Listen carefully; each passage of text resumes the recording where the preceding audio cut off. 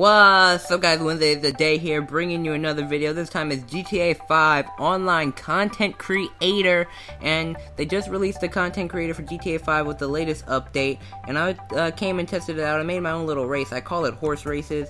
You guys can go check it out on the public. Let's try to get it up there, try to get likes so we can get it verified and everybody can play it. And basically this is going to be a little short tutorial or a little walkthrough of how to how it works. It's not a full tutorial really, it's just like a little first impression about what I've done in the content creator. Anyways, what I've liked so far about the content creator is that it's really specific and you can do a lot of things with it.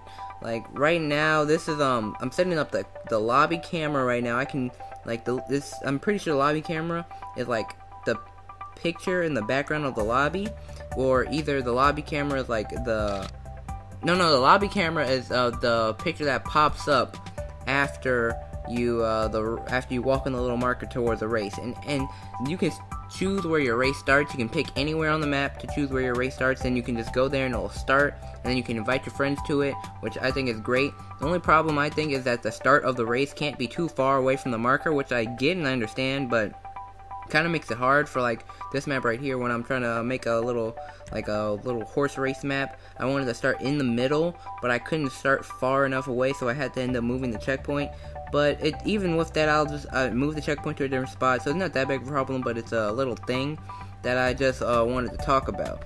So what we have going on right here is that after I made the name for the race, picked how many players, picked the starting point, pick all that other various stuff, now I'm gonna set up like props, which you can like put random amounts of like anything in the game. They have a whole bunch of props, a huge selection of props. They have ramps,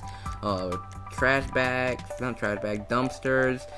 They have barriers, walls, construction, fences. They have a whole bunch of stuff, which is also a good thing I like. Add on more creativity, more of your own thing to your little races, and especially the ramps. The ramps, you can probably make some really good stuff if you get some ramps on a really good map, which I'm really looking forward to see what people really do with all these ramps and stuff.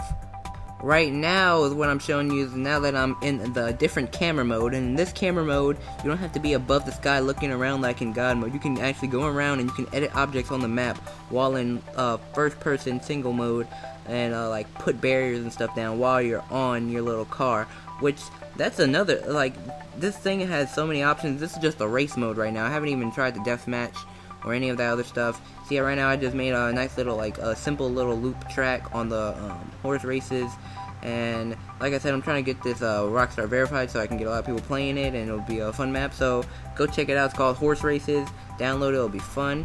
And finally, before you can actually publish your maps, right? You have to actually test ride your maps. And when I mean test ride them, I mean like you have to actually give a little test ride to make sure the map is functional, that you can actually ride the map and finish it. And I don't know how this will work for deathmatch, if you have to like verify your map or something, how like if you have to like test your map for deathmatch. But for races you do have to test your map to see if it can be completed, which is a good thing so we don't have like buggy maps going up to the Rockstar servers. And also it's a good thing because, you know, it's just people sometimes they miss stuff, and then if you make them test it, they can go back and see it and fix it, so you don't have to fix it the second time. But anyway guys, this was my little first impressions, little walk of the content creator for GTA Online.